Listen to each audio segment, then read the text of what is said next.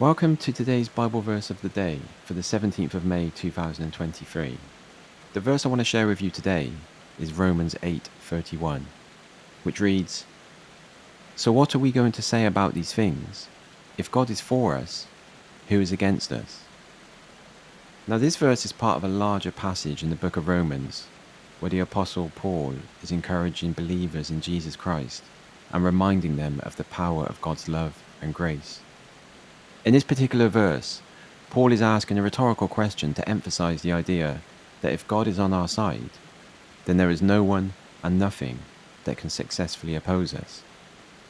This is a statement of assurance from believers that God is in control and that nothing can separate them from his love and protection. Looking at this verse today, Romans 8:31 is a message of hope and encouragement for Christians, assuring us that we have God's unwavering support and protection. Thank you for watching this video. I hope you enjoyed this daily Bible verse and the wisdom it will bring to your life.